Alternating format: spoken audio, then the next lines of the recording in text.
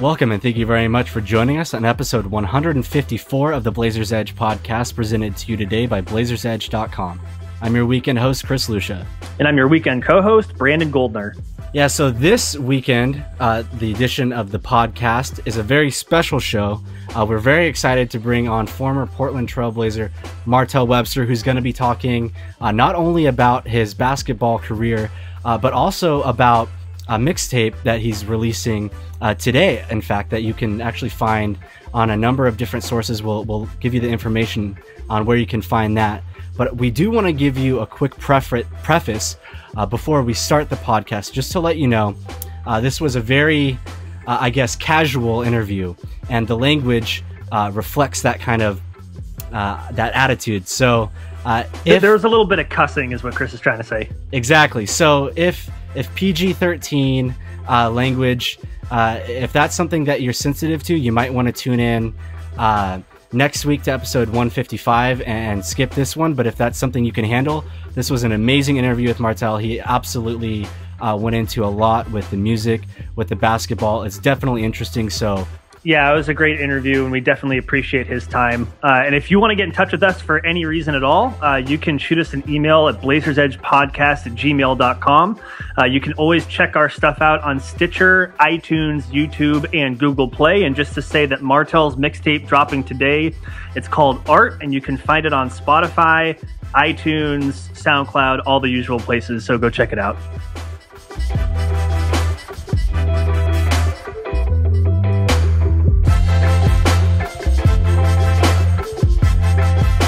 Joining Brandon and I this week on the Blazers Edge Weekend podcast is former Portland Trailblazer, Minnesota Timberwolf, and Washington Wizard Martell Webster. He's got a mixtape coming out today called ARTT. It's dropping on his Eris record label under his name, Martell Webster. Martell, thank you very much for joining us, man. Chris, I really appreciate it. You guys allowing me to be on the show. Brandon as well. Glad to be here. Excited to talk about everything. Excellent, man. We're really excited about it too, and I want to jump right into it. So I want to talk about music first, and then for the listeners, we'll talk a little bit about your time playing basketball and everything. But let's jump right into it. I want to talk about some of your early influences. So I read in a piece earlier that early on, getting into music, some of your earliest memories were of listening to your uncle's jam band and just kind of sneaking in and hearing what they were doing. And you also had you, as well as some other younger family members of yours, had that old school Fisher Price little cassette tape recorder, and you guys would kind of drop rudimentary beats on that and rap over that. So can you walk us through, growing up in Seattle, having a family that was involved in music? What was that like? How did that influence your interest in music? Honestly, they were just outlets, really. Not one or the other was ever forced upon us. They were just kind of things that were happening around my grandmother's house, and then next door was my uncle's house, so it was kind of convenient just to have him literally a couple feet away. And twice a week, sometimes 3 times a week, he'd have his boys come over and they'd set up, their little jam sessions. They have 3-piece drum, bass guitars, electric guitars. My uncle played electric guitar, and they come over there and just jam out. A couple dudes would bring a trumpet or a sax, and they just kind of bump out. And he would always leave the door open because he just didn't really care about what any of the neighbors would say. He just have the doors open, let the music kind of bleed out. So I just kind of wander over there. Me and my little brother, my cousins from time to time, we'll go over there and just kind of sit down and watch him play. And he would tell us to come over and hit a string for him, and it was super dope. And and over at my grandmother's house, which was an oasis basically for anybody to ever come. Rest in peace, man. She just passed away. She was 94 years old, but she used to take care of 50, 60 people, growing up. Throughout that whole entire timeline, people would come in, drop their kids off. She would take care of them for half of the summer, a couple weeks, whether it be, the door would always be open. So my Aunt Sharon came and stayed with us, and, she brought her vinyls, all her vinyl, records over crates, and she would just set up in the house, and you listen to Al Green, Stylistics, Marvin Gaye, of course, and, Aretha Franklin. And so there would always be music going at all times, no matter what. And that was just something that was always amazing about my grandmother's house, because growing up, during the Prohibition and times like that, and then, you know, fast forward into like the civil rights movement, like actually World War II, to be more exact, and when she had her little operation in the house, which she would just have people that came in, longshoremen, and people that would base here. Her husband would go pick them up, and they would come over and they would do like gambling in the house, and then she would fry up catfish and stuff like that. So they'd buy that, and if they got too drunk at the house, she had a bar in the house. Then she would allow them to stay over, and then my great grandfather would take them back to base in the morning. So that's how they would like get money coming in. And so it was just all these crazy things that kind of went on in my house, and just kind of supplied to the life and longevity of that place. And you know, it's things that kind of just bled into me and into my culture as I grew older. But music has always been like the staple of my house growing up. So first of all, I just want to say, I mean, you mentioned Marvin Gaye. What's Going On is one of my favorite albums of all time. Just Yeah. how everything, you know, like connects to the next song, like thematically. And just everything that's going on in life in general has that thing that's, you know, kind of omnipresent and timeless. Yeah, no, absolutely. It's a dope album. Yes, it is. The other thing I wanted to ask, I mean, you're describing when your uncle would set up. I mean, I used to be around my brother who was in a band, and during like their intermissions, I would jump on the kit and just play a little bit. You know, did you ever get a chance to like jump on and just like play with those guys or anything like that? I never got to jump on the kit, but you know, dealing with, you know, anger management and everything, not having my mom around. My uncle actually bought me a drum kit and had it in the basement, so I used to go down there and just bang on it with no particular rhythm or any type of teaching. But it's crazy that you say that, because I have the drum set down stairs in the studio, and actually the last couple of days I've been going down there and just kind of playing. And you know, it's crazy. It's crazy how much of a rhythm you can actually get into, and just doing music and making music can kind of set your own rhythm. So it's been fun playing the drum kit and seeing how good I could actually be at it if I actually put some time into it. And it's therapeutic, to tell you the truth. So I have to ask, Martell, you being a guy from Seattle and growing up in the time you did, Sir Mix-a-Lot was pretty big. He was a Seattle guy back in the day, back when you were a youngster. Was he any kind of an influence on you growing up? Probably responsible for my fascination in asses, I guess. No different than, you know, than he was for anybody else growing up in that time. You know, really honestly, I didn't get into the whole record shop thing until I was about 12 years old, and that was a little bit after Mr. Mix-a-Lot had his kind of reign. But I remember just that whole experience of going to a tape shop. And, you know, we had a record shop that was right on the corner of my street, and me and my cousin, who was the one that that's where we would go and get blank tapes to put into our Fisher Price joint and kind of go cam. That's the first time I met 112. 112 that came by, and they did a signing, a cassette signing, and I got a tape signed by them. And I was never really starstruck, you know, by any musicians at all. So seeing them was just like, okay, there's a band here, and it's 112. I've heard their songs on radio, but I had never gotten into a point where like the kids are now, as like completely fanatics.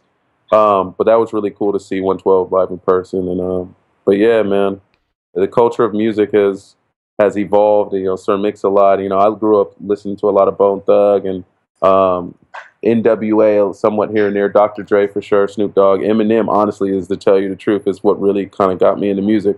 I listened to him. I remember when he first came out, I was in 7th grade, going in 8th grade. I'm like, yo, who is this dude?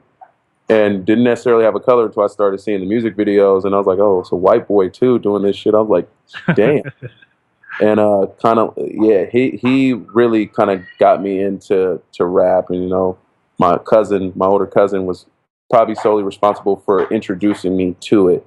My cousin Stallone. I talk about him in a couple of my songs coming up on the ED project, Emerald District project, that is produced by Jake One and collabed with Air's Music here as well. But yeah, man, you know, Sir Mix-a-Lot, Tech Nine, Bone Thugs and Harmony, Twista.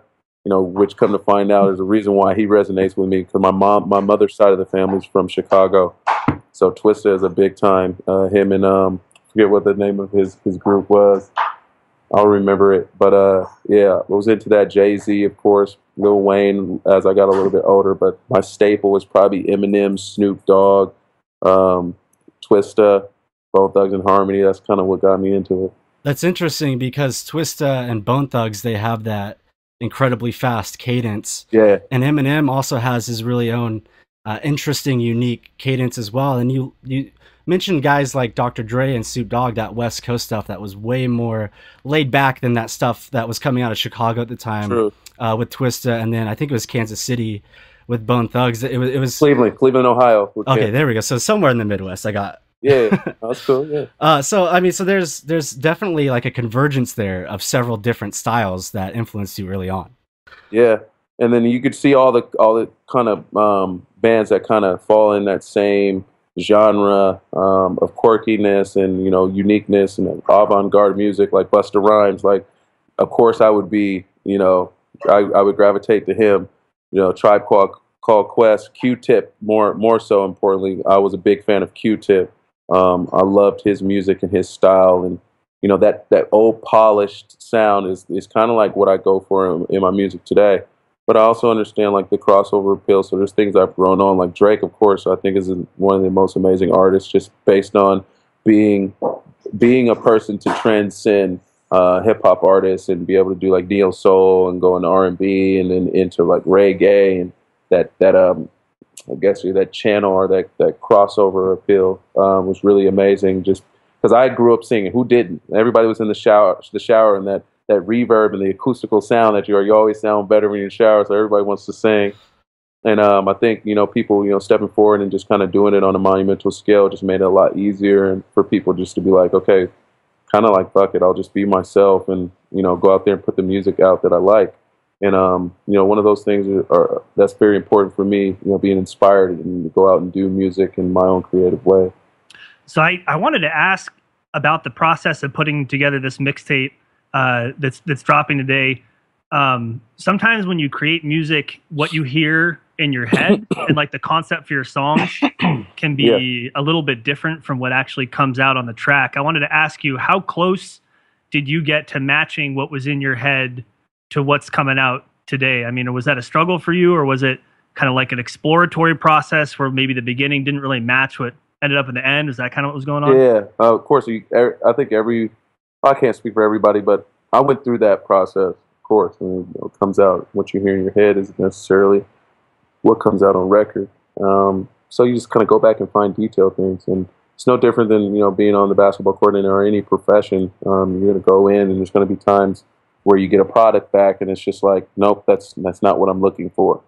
And that goes with anything. That could be, you can judge it on a scale of how you practice that day. Like, I wanted to work on this one move and it didn't work out that well. Okay, well, let me go back and tweak it so that I can come back tomorrow and perfect it.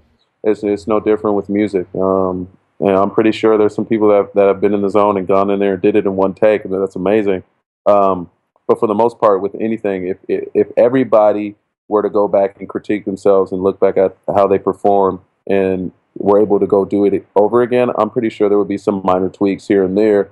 That's just the nature of it. And the mixing thing, you can get really lost in that, where you can do one mix or a sequence of mixes, and then all of a sudden you come back after about 2 or 3 days and you're like, oh my God, it sounds a lot better if I do it this way. When it actually sounded amazing the way it was. And that's why you kind of got to give yourself a deadline, because you can get kind of caught in those wormholes and get lost in things. So, I definitely had those moments where I was like, let me go back and do that again. I didn't like the way that sounded, or let me completely cut this arrangement out. Yeah, that's the fun part about it too. So I enjoy that process. And you mentioned earlier that you had worked with, on a separate mixtape, Jake One, who had produced for 50 Cent, Common, Rick Ross, some pretty big names in hip hop. Yeah. What was that like, working with a guy who had worked with so many other big names? It was an honor, honestly, to tell you the truth. But honestly, to tell you, the 3 degrees of separation was really crazy. So, I only got into, finding out who produced the track and everything after I met Neil. Just kind of like him making beats. Neil Montalia actually got the heads up and the go ahead and do some of the chops to Jake One's beats. So it was super homage that he allowed him to do that. But one of the craziest things that I found out through that process is, you know, you go crate digging, and then the people that make beats and sample a lot, they look at the back of those vinyls, who produced what, who was in the arrangements, and Neil can listen to a record. You put a record on, and he'll tell you who it is, just like that. Just because in that realm, everybody kind of works with the same music. So it was really crazy seeing those beats come in, and Neil will just be like, "Oh my God, yeah, he sampled such and such," and then go back and be like, "Yeah, see, look," and he'll play the original sample, and it'd be like, "Oh wow, that's crazy." But it was really cool, man. Making music with Jake, and the 3 Degrees of Separation is, he used to run with my cousin. So I remember the day before we went to the studio in Seattle, Taylor, who's the president of the label, came to me and was like, "Yo, you know, Jake's done a lot of music, man. You should look up his catalog and whatnot." And this was like kind of right before we were going in, and I was just like, you know, I don't want to go in and just be like, "Yo, I read up on all of this stuff, and now I know who he is." And I just went in organically and be like, "Yo, I've heard, you know, the Three Kings beat that you did for Rick Ross, and then one of the other beats that he did for Drake." And I was like, honestly, that's all I've heard, man. I've never really been into seeing who produced a track. That's just not my realm. And he's like, he cut me off. He's like, "Yo, Martell, man." He's like, he goes, "You don't remember me?" And he's like, "Yeah." He's like, "You used to live in the blue house on 24th Avenue with your grandma, right?" I'm like, "Hold the fuck up." I'm like, "What are you talking about?" He goes, "Stallone, man." He's like, I was the white boy that used to always ring on your doorbell and ask if Stallone was there. And I was like, "Oh shit, that was you." So Jake, like 3 Degrees of Separation is really like 1 degree. And like we hit it off immediately after that, straight into like vibing, talking, kind of catching up, you know, seeing what's going on in his life. You know, he has his daughter, you know, I have 4 daughters, and kind of like talked organically, and it was super cool. And it was organic, and he just started playing beats. We just transitioned into listening to beats, and I was just like, wow, this is actually really happening right now. This is really cool. And you know, we ended up, you know, getting a batch of beats, and we picked through them and found the 6 that we liked, and we went from there, man. So that experience was really cool, but it was more special for me because it was organic. It wasn't anything that was like, okay, you know, read up on your homework, see who this guy is, so you know who you're messing with. It was more like, okay, wow, we are actually closer than we actually thought. So that process was great, and now we have a project and, you know, a body of work that we did, and it's a beautiful art. So it's an amazing process. So Martell, if we're going through kind of the history here of NBA players who have kind of turned to rapping at some point, either during or after their career, I mean, you have Shaquille, Kobe Bryant, I think C Webb had Gangsta Gangsta back in the early 2000s. Yeah. And I think that, you know, listening to a lot of that stuff, I know Iverson too as well, Jules, I think it was 40 bars. Yeah. And, you know, listening to some of that stuff back in the day, some of those guys, I think they lacked kind of an authenticity or maybe an earnestness in their music. And I think, you know, listening to your mixtape a little bit before doing this interview, I noticed listening to that, it felt like you weren't necessarily an NBA guy first and then a rapper. It sounded to me like rap was something that came pretty naturally to you. So is that stigma of NBA players, you know, moving on to rap, does that affect you in any way? And how do you avoid that? Well, I think about it like this, man. It's so funny, man, that, you know, rap in general gets such a bad rap, no pun intended. And that's the fact that, okay, as spectators and critics, we can go look at, you know, I've said this to my friends and close friends, and my family. I'm just like, okay, it's funny how, you know, Johnny Depp can go act out a role where he's a gangster and he's shooting up everybody's family, and then they give him a standing ovation and applaud and an Oscar to go along with it. But then when they hear rap, they can't have the same imagination with that. Like, oh, it's just entertainment. They can't distinguish between the two. It's like rap is so bad and it gets a bad rap, and yet alone you get a superstar to play an evil villain or somebody that's notorious and infamous for killing people and, you know, ending families, and they get the standing ovation. So it's like the same thing kind of caters into basketball and being an artist, like a rapper. Like when you step back and you look at everything in its entirety, it's an art. Basketball is an art form. Like the way we move, like people, there's shit that not everybody can do. It's an art, but everybody can do it at the same time. It's us as spectators are what distinguish the level in between what makes something a better or not so good or average, when they forget about the whole entire big picture, which is that it's art. So Shaquille O'Neal making music, Kobe Bryant making music, Lou Williams making music, you know, Chris Webber, Damian Lillard. Like these guys can actually make music. Like I even heard Kevin Durant rap. Like they can make music. Like if you were to take the acapella of Kobe, get the BPMs and go put it to some different beats, like some trap style beats or neo soul or anything else, I bet you can make it sound really good.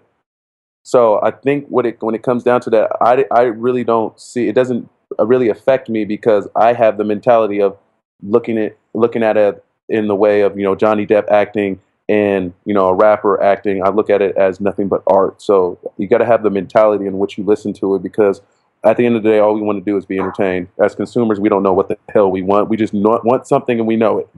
So it's up to us to, as artists, you're not supposed to be responsible for anything else other than putting the art out there. So it's up to people who listen to it to decide how it resonates with them. We talk about that connection between music and basketball, and there's this quote that applies to jazz. I can't remember who said it, but it's something like, you know, learn the instrument, learn the music, forget all that shit and play. Yeah.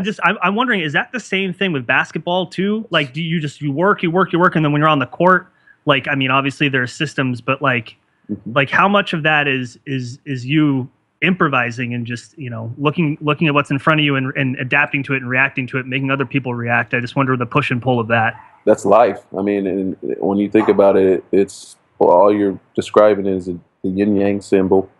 It's a balance. Everything's a balance. So like that's one of the things that's taken out of the art and out of sports in general. They're not letting people jam. We're talking about jam sessions. Now it's about, here's a system. If you guys don't get it right now, well, then we need to replace you and get the people that who can run it. And it's all about return on investment and profit. And back when, you know, Jordan and all those guys were playing, it was about the jam session. That's why the team stuck together for 7 to 8 years, and then they figured it out. You know, now we're in a state where we need results right away, and that's in the music world as well. You know, in all arts, in all of the arts, like everything is on a timeline. If the results aren't then and there, then we're sweeping it under the rug and we're going to start over again. Which I understand. I get it. It's a game. If you're playing the game, then you're playing the game. But you know, once music went digital, that was it. It was like, yo, now people are getting music whenever the heck they want it, and they want it then and there. And then now you have different streaming services. Like before, it was just like you go up to Tower Records or you go up to the up the street record shop and you get your tapes or your CDs. And now then it evolved into Target and to Circuit City and to Best Buy and to all of this, and then it went digital. And once it went digital, it was like, okay, so you mean to tell me all I have to do is hit accept or buy now and that's it? Okay, well, if that's the case, well, I'm going to get it from Tidal, I'm going to get it from Apple Music, and then, I can get it for free. I'm going to SoundCloud, or I'm going to Spotify or Pandora, and it's like now you're kind of missing out on the jam sessions. And honestly, to tell you the truth, the closest thing to that and getting that music in its raw and its most organic form is SoundCloud. So like I spend more time on SoundCloud than I do anything else, because it's like that's where people go to experiment and to really like have those jam sessions and get to hear great music. But then, you know, I have a subscription to Tidal and to Apple Music, because there's just certain things and certain perks and amenities that you get from buying something that are really cool. But when you step back and look at it all, it's all part of the same pot. And the best way I can explain it is kind of like how I'm into like the whole tech side, on trying to get everything linked up from my Twitter all the way to my Instagram, all the way to my YouTube and my Facebook fan page. And the experience that I can compare it to was the Portland Auto Show that was here. The way they set it up this year was that it was an experience. It's like you couldn't go say, oh, I'm going to just cut out of this and then go back over here and cut through and go to the exotic cars. You had to literally follow this channel. And that's kind of like the same way that I'm trying to get people to experience what's going on with my music and, you know, videos aesthetically and what's going on with my family, not just like all these different stop shops. Figure out a way to get them all interconnected, because there's times where we all get on our computer and you get sucked into a wormhole, and you're just, next thing you know, you're looking up, you know, golf swings, and then you end on a Bluetooth smoking grill. So it's like, yep. You want to try to get people the most fluid experience when they get into that wormhole of searching stuff. So Have you ever considered doing like performing, like rapping with like live backing? Because that's something I've always wanted to do, is like provide hip hop drums for someone. So I'm not saying you have to hire. No, just kidding. But like, have you ever like thought of, like, you know, getting your buddies together and doing like live hip hop, something like that? Absolutely, I did that actually. So I played in the Sea Fair last year show, and it was a live band. I did a hip hop show that had live band behind it, so all live performance, and you had trumpet player, sax, bass guitar, electric, and drums. So it was really fun, man. And honestly, to tell you the truth, when you're up there, man, it makes the experience that much better because you get to feed off, and vice versa. They feed off the energy that is put out there. So, I mean, live perform. That's why, I mean, I enjoy watching, Jay-Z Unplugged, or watching a lot of Kendrick's performances, man. Like, they're amazing. Drake as well, Maxwell, like all these guys, when they have their live performances, you can't beat it. I saw Miguel in South by Southwest this year on total accident. Didn't even know he was going to be playing at this at the tent that I was at. I think it was a Spotify house. It was a Spotify tent, and he ended up coming out, and I got some great pictures. I love photography too, so I got some great pictures. But I got to see him perform live, and there's nothing like it. You hear things on the radio, and it's like, yeah, that's an amazingly produced track. But then we see it in live form, where there's a live instrumentation behind it. Yeah, second to none. Yep. One last question here, real quick, about music, and then we'll transition to talking about basketball a little bit. So last summer, you had a sold-out show in Portland at Holocene. And I believe it was March or April you played, you mentioned, at South by Southwest. That's a pretty big music event. So I want to know, first off, what's the difference there between being on stage, performing live, between that and playing in front of 20,000 people, watching you play basketball? And also, do you have any plans for any upcoming shows coming up soon? Yeah, so to answer the last question first, we have our 1 year party August 12th, which is at Evergreen, and that's going to be our basically celebrating 1 year of ARTT. So I will be performing again there for sure. That'll probably be the last one for me of the summer. But if anything else comes up, I'll for sure get you guys in contact with my social media page and directly, of course.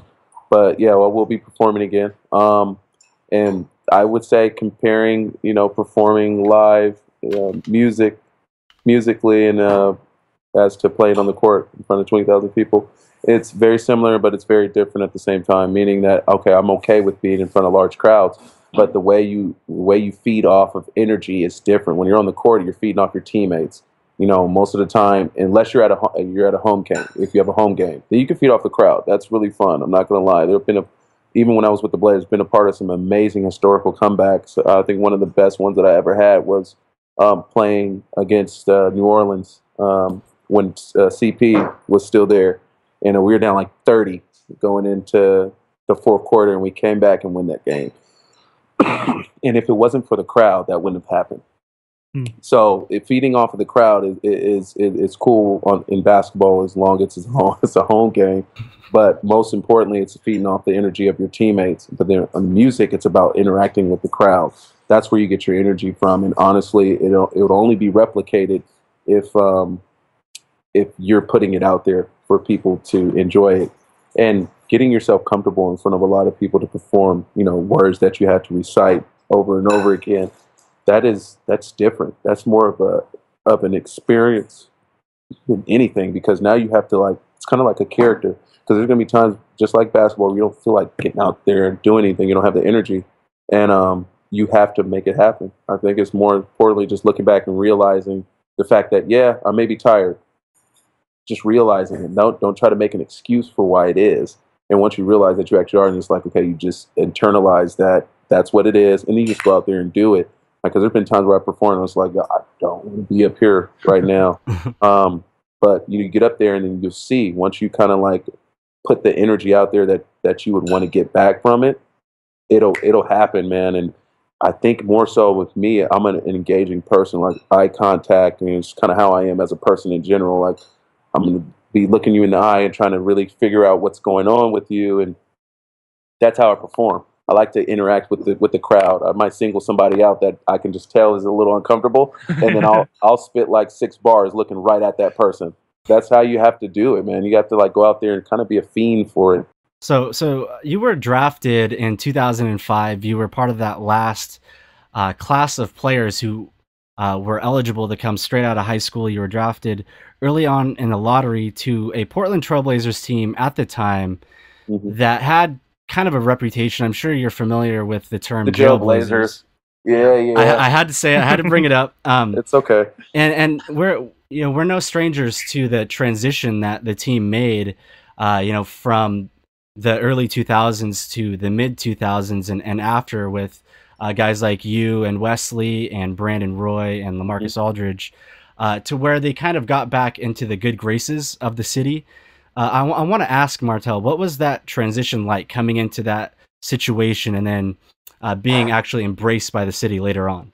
It kind of felt like a bastard child coming into it because, one, we came in without a head coach. So when I got drafted, we were still looking for a head coach. Like we were coachless. Like going into summer league, we didn't have a coach. So, and kind of like, I think it was literally like a week before summer league, we flew out to Vegas is when they announced, Nate McMillan being the coach. So it's like this complete rebuilding phase that they went through. And, it's fun, man. Development is fun, man. Especially after having, me and my wife, we have 4 daughters, man. So we know about developing like kids and raising them up to, eventually be independent. And, we were a bunch of kids that got, drafted, young team at heart. We had a couple old heads, but, they had bad raps, Zach Randolph and Darius Miles. And then you had, Ruben, Ruben Patterson. They had some good veteran pieces that they kept, in order to kind of mold the younger generation into the way that they wanted the organization to go. And being a part of that was really cool. It was being a part of like a brotherhood. So I mean, rebuilding phases and starting from scratch is something it's hard, man, because it's a lot of communication. It's a lot of understanding of different personalities and compartmentalizing one's feelings just for the greater good of the team. And it can be stressful sometimes, us managing our little team over here, and but it's fun. It's worth it because what it does is it builds your character and kind of builds who you are as a person as well. And in your 10-year career in the NBA, I want to ask, who was the most difficult dude to guard in practice and in games? Brandon he wasn't very difficult to guard in practice because he kind of had his own flow in which he went about practice.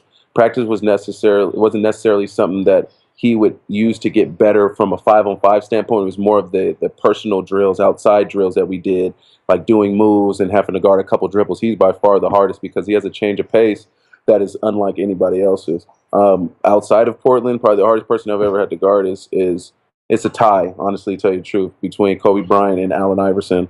Those are 2 of the most shifty, craftiest, veterans and legends that I've ever played against.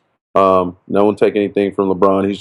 He's a bull in a china shop, though. I mean, it's still amazing talent, can get the job done, obviously, has shown that 3 times. But I would say it's a tie between Kobe and Allen Iverson. So, Martell, you scored 24 points in a quarter when you were with the Blazers, which I'm pretty sure is second most in franchise history behind Terry Porter, which is just insane. I think Dame beat that, though, with 26. Oh, did he? I think Dame had 26, yeah. Okay. Still, that's ridiculous. I wanted to ask, I mean, what does that feel like, right? I mean, you're playing against the best players in the world to go off like that in such a short amount of time. What is it that you're feeling? I can't even imagine. I think the closest way I can relate to it is kind of me going back and picking up the basketball for the first time and emulating Michael Jordan down at the park with nobody guarding me. You're just in your own zone. I mean, it's no disrespect to the people that are guarding you because you're elite athletes for a reason, but it's just when you get into a zone, it doesn't matter how good you are as a defender. You're in the zone. I mean, I think the one of the most amazing, performances I saw was Klay Thompson's 37-point quarter. Like, you get into a zone and it doesn't matter where you catch the ball, how you catch the ball, where your feet are set up. You just let it go and it's going in. Do your teammates pick up on that? Like, how quickly did they pick up? Like, oh, easy. Yeah, as soon as you knock down two or three shots in a row, it's like, okay, hot hand.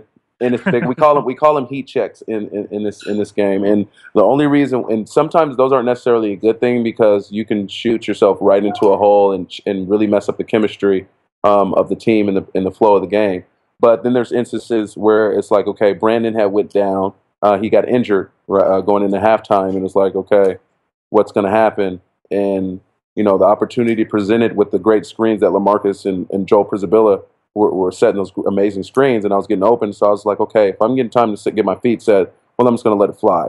And once a couple went in, then it came to like me, going off the dribble and being comfortable because you're just in a zone. It's like all you see is a basketball hoop that's 25 feet wide.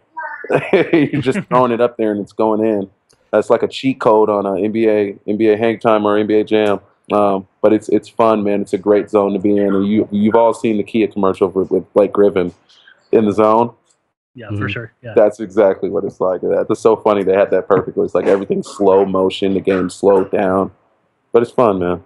My wife, watching highlights of my wife play soccer. That was probably one of the most amazing things. Just kind of seeing her and her little element in her zone. It's kind of having an out of body experience and watching yourself. That's what I can compare it to. I was looking up your basketball reference, and I actually have a couple questions of my own from that. First off, on basketball reference, it lists your nickname as The Definition. Yeah. Can you co-sign on that? I can't co-sign on that, but I will co-sign on it at the same time because it's really funny. It's because my last name's Webster, so Webster's Dictionary, definitions. That's the reason why I got that. I'm assuming, but it was never once that I ever come in and be like, The Definition. That's me. I never ever signed off on that being the official one. It's kind of like what the fans gave me, I guess. I like it, man. So you're 6'8", you're about 230 playing weight, and you were a 38% career 3-point shooter. So that to me kind of, it seems like the typical 3-and-D guy that is kind of in vogue in the NBA that's kind of gotten really popular since the Golden State Warriors started having the kind of success they had with their style of play. So Lillard for Mayor on Twitter asks, do you have any desire to come back to the NBA with the cap rising? I guess I'll put this out there. So me and my wife and kids are getting ready to move down to Los Angeles this weekend. Actually, I'm gonna go train. And it's not necessarily to come back to get into the NBA at all. It's actually not. That's not the focus. It's just me getting back in shape and just feeling good and being in shape. But if the opportunity presents itself and it has nothing to do with the ridiculous amount of money that they're throwing out there right now, it has to do with me just being on a contending team. Like having an 11-year career and seeing how hard it is to get to the postseason. That's for me, it's got to be almost an indefinite thing that's going to happen, getting to the postseason. The rebuilding phase is cool, but, I've done that for so many years, and having kids, it's just like, putting that energy is fun and all, but, you want to be challenged and motivated to get to the next level, and you can't really get that if you're doing a lot of the teaching and being a part of this new upbringing, this new kind of renaissance, sort of say. So I want to be on a team and in a position where it's like, okay, now I'm inspired to go out there and, just really take it to the next level. So I have to be on a contending team. But just to put the bug out there, never really officially said I was retired. So I guess that's just something that people assume. But it doesn't sound too bad. But I'm going to get my body back into shape, just playing shape, period. And if the opportunity presents itself, the ideal opportunity, then who knows? Anything can happen. Mason Leonard on Twitter, he's one of our Australian listeners. Shout out to him. Ask who would you cite as your main influences on the basketball court? They're retired. Michael Jordan was obviously the one that started that whole entire vision and passion for playing basketball. And then '96, I was 10 years old. I mean, watching Kobe Bryant play, obviously. Watching Allen Iverson is just like, that's kind of like seeing a Pegasus. I don't think there will be another person to kind of transcend basketball the way he did in just such a raw and organic way. I guess on the contrary would be Steph Curry. Watching him play has been amazing. But growing up, my idols were the retired ones, you know, Magic, Bird, Gary, Sean Kemp, obviously the Sonics. Yeah. That whole entire squad, that 96 squad. But, you know, Jordan, Pippen, and those guys, definitely. Kobe. But, yeah, that would be my influence. All right, last question here. Patrick Gallagher on Twitter asks, this is about music here. He wants to know if there's any chance that you're going to collab with Dame Dollar in the future. You know, it's funny, man. Dame is definitely one of the coolest dudes I've encountered. He's actually come up to my studio, and we've actually made music before. Nothing that we released. His cousin came up, and we spit a little bit. So me and him have actually collabed, I guess you would say, but definitely looking forward to putting something out there for everybody else to hear, and just making art, man. It has nothing to do with, I don't really get too much into the results or who's going to be viewing it. I just kind of like put my shit out there and don't care. It's like, that's what you have to do. I think we have to get back to the place where you're like making the art and just being responsible for your art. And you know, for me, that's the most important thing. But Dame, man, I'm much respect to him, and him going out there and he was basically paying homage to the sport. You can call it a sport, and not necessarily saying that he's better than anybody. He's just saying like, yeah, I do this too, and I think that's really cool. He should keep doing it, and you know, not really care about what people are saying. And there's going to be critics and spectators that aren't going to say the things that you may necessarily want to hear all the time. But that's just part of it. It's the balance, you know. All right, so that's Martell Webster. You can check him out on Twitter at Martell Webster. The mixtape ARTT, which stands for Anybody Can Relate to This, comes out today. You can check that out on SoundCloud. Martell, I want to thank you very much for being so gracious with your time today. Hey, I appreciate it. And then I also, Brandon, thank you. You know, Chris, thank you. You guys are awesome. I also want to highlight the Emerald District project, which is coming out. This was produced by Jake One. And through Air Studios. It's coming out on August 12th, so keep an eye out for that. You guys already know about the ARTT project, which is dropping today, and I hope you guys enjoy that. It's going to be some great music for your ears. I want to give a shout out to Neil Von Talley, who produced, you know, all of ARTT. Charles Hopper out of Seattle that had collabed on it. Justin Longerbeam, who's responsible for the whole mixing process and what's going on, and the entire Air's team. Mo, that you guys just met today, Taylor, and the Sean McDonald, our A&R guy. It's just an amazing family. My wife are dealing with all my bullshit and everything that's going on with this whole entire process. Love them all. Love you guys. Thanks for having me on the show, and I appreciate it. All right, thanks for joining us, man. Hopefully we'll catch up soon. You guys take it easy. Episode numero 154 of the Blazers Edge podcast is now all wrapped up. We'd like to thank you very much for listening, and we'd also like to thank former Portland Trailblazer Martell Webster for coming on the show this week. Yeah, he was a super chill dude. Definitely appreciated having him on. And as a special treat, our intro and outro music is brought to you by Martell Webster. His mixtape drops today. It's called ARTT, and you can check it out on Spotify, iTunes, SoundCloud, all those usual places. Be sure to check in with the Blazers Edge midweek podcast with managing editor Dave Deckard and contributor Dan Meringue. And for Chris Lucia, I'm Brandon Goldner. Remember, when your buddies bring over all their jam equipment, pick up a trumpet, just start playing.